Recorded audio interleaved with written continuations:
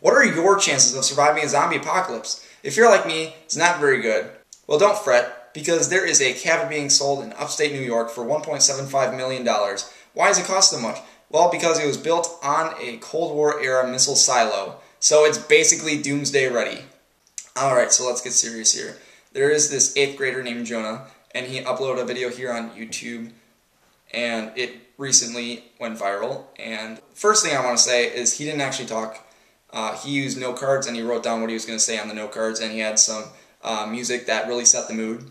And he talked about, or well, the note cards talked about him being bullied, and there are quite a few videos like this on the internet, but to get a video from someone so young is, well, interesting in itself.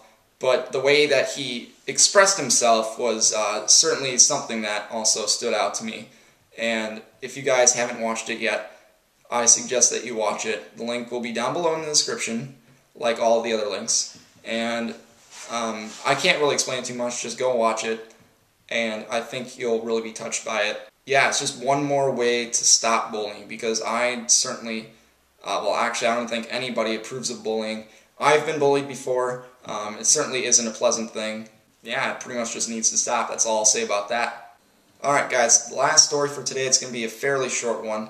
It's another story about a university staff member, unfortunately.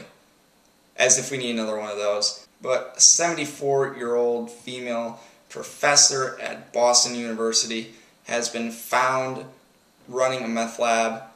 She has been doing it for 2 decades.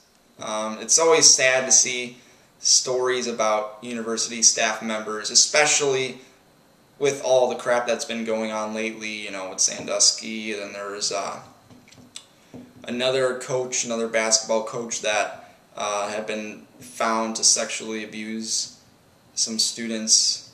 You know, we already have like a drug problem here in America, and this certainly does not help at all. Alright, thank you guys for watching. Hope it wasn't too monotonous today. Make sure you go check out all the links down below. Make sure you go check out every single story, because every single story that I report I think matters. Especially go check out Jonah's video. Go show him some support.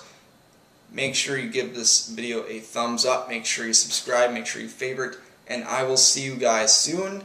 Go check out my other channels if you want to see more of my videos. TTN, out.